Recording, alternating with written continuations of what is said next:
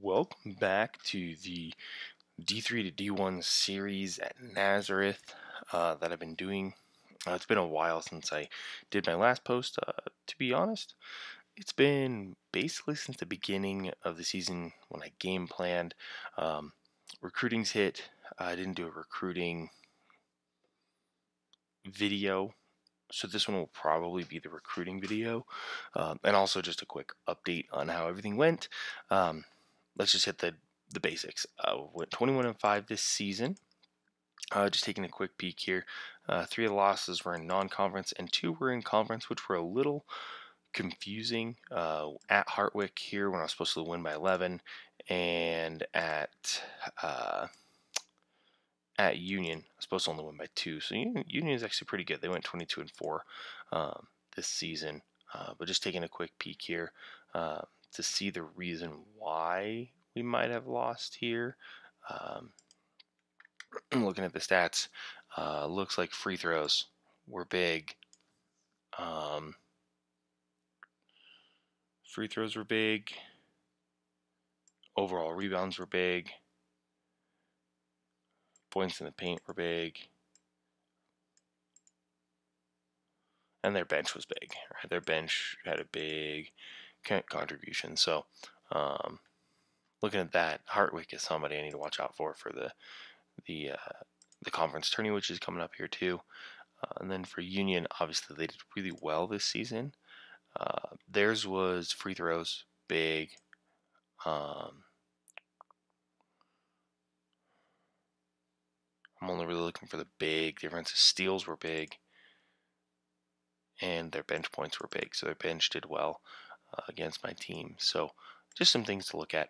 Nothing really to go into too much detail or play by play or go through every single thing, because really you guys don't want to hear that. Obviously I'm not ranked anymore, which is a bummer, but that being said, still a pretty decent season in all. Anytime you can get over 20 wins is a pretty darn good season. I'm still sitting at a point in the projection report to make the national tournament because I'm on the bubble. I'm number 53. Union is 58. So if I do well and maybe win the conference tournament from this bracket, I should be able to do that. I got my number 1 seed. Should be fairly easy to be able to come through here. There's no teams here. Union beat me, and so did, was it Alfred? No, it couldn't have been Alfred, was it? Hartwick. So I could be playing Hartwick. Nope, Hartwick's over on this side. It's either going to be Union or Hartwick that I'll play. So I only have to worry about one of them, and I only have to worry about them in the conference championship game. So not a big deal there.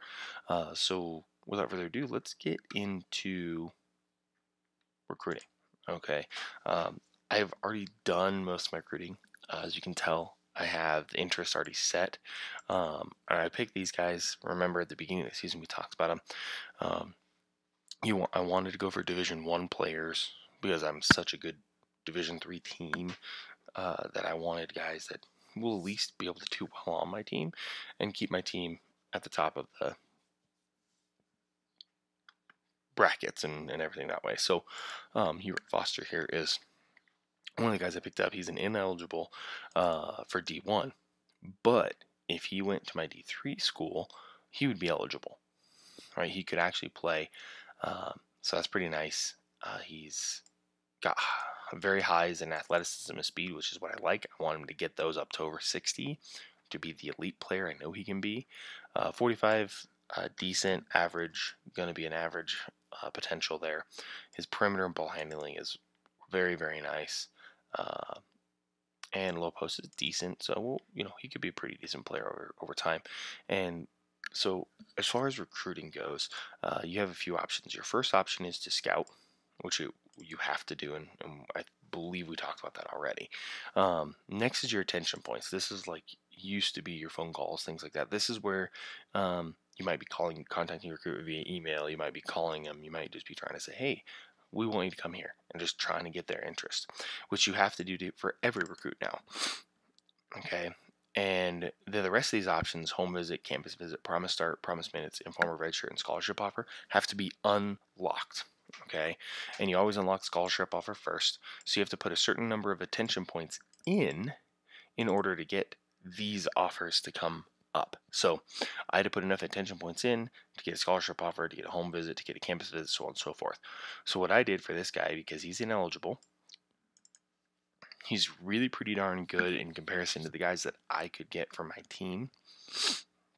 Okay, I'm not going to have anybody that I can really start over him if he came to my school. So I promised him a start. I promised him 10 minutes. And I did this because of his preferences, what he's interested in.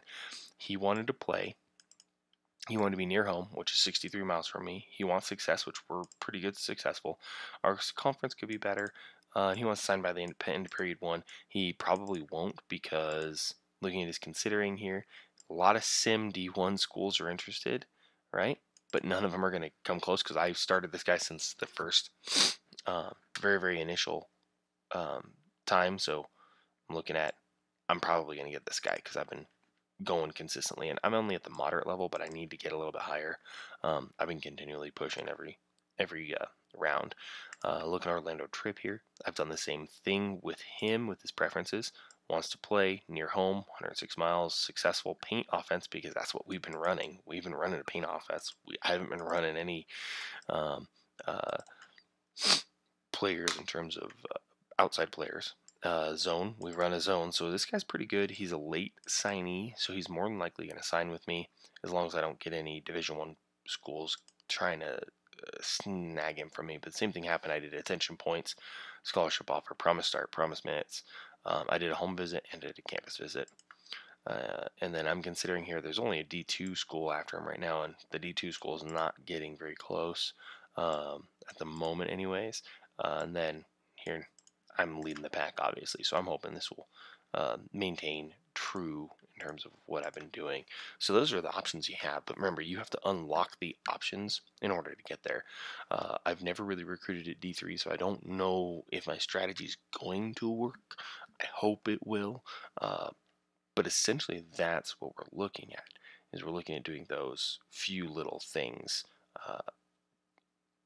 to be sure that we're going to get those players. And I hit them early, and I made sure that I had the late signing preference, or end of period 1 signing preference, so that they'll sign as soon as they can after the either the first period or into the second period of recruiting, because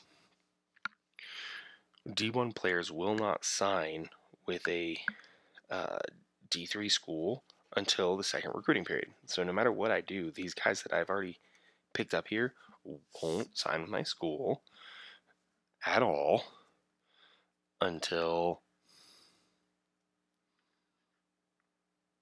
second recruiting period anyway. So it's not a big deal. And obviously during second recruiting period, there's a possibility I could be at a different school. With that being said, should I move on from Nazareth to Division II in one season, or should I try to create Nazareth into this like powerhouse program and just continue to discuss the Division III and make this a Division III only video blog to see where we can go from Division III all the way and see if I can take this team and keep them at the top.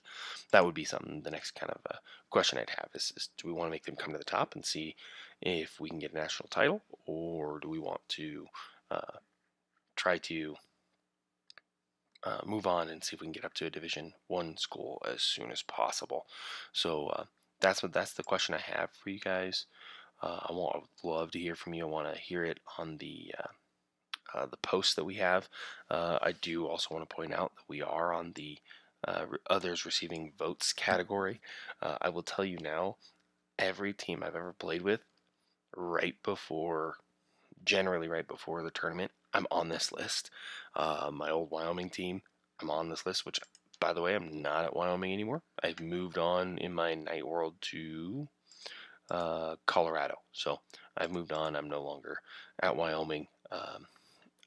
Recruiting was just too difficult in that location I was at, so I moved to try to get a little bit better recruiting, which surprisingly enough was only a few hundred miles south So I'm hoping I can get some better recruits because of that.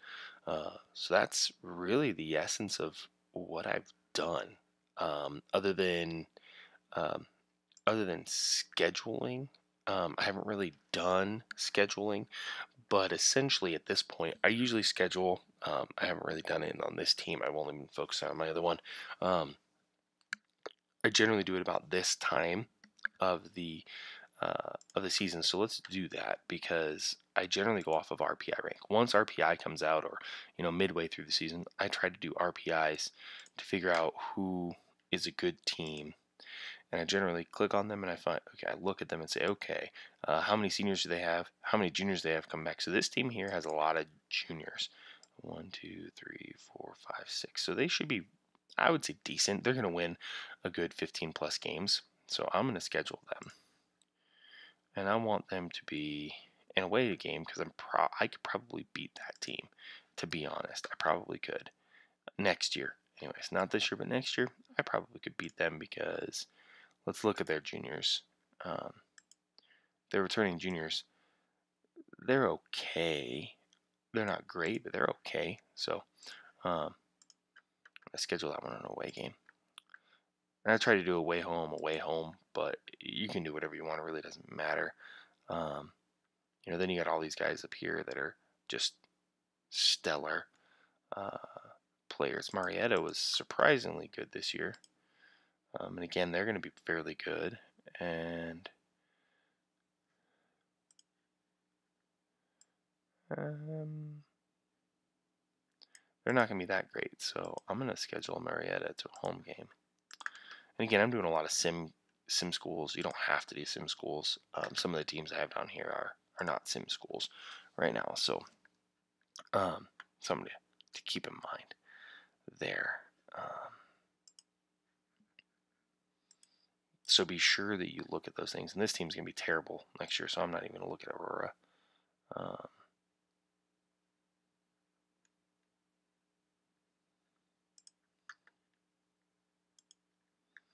Looks like a lot of these schools that are doing this, these sims that are doing it, aren't really that good at all. This Rhodes team is, look at this guy, John Singletary. Look at that. As a D3 school, number 137. Wow. Rhodes is a good school. Colorado's good too.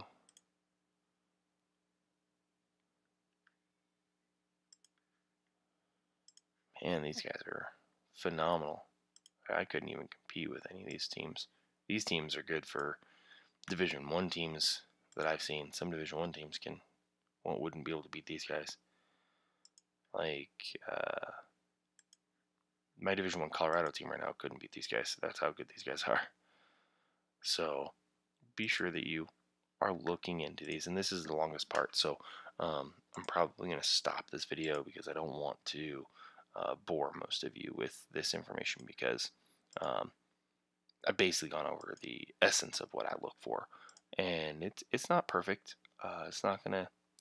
It's not easy, but I do want schools where I'm gonna have somebody these people are gonna be high quality teams that I'm gonna play, very very high quality. That's what I want. So if you have any questions, comment in the comment section or on the blog, and happy coaching.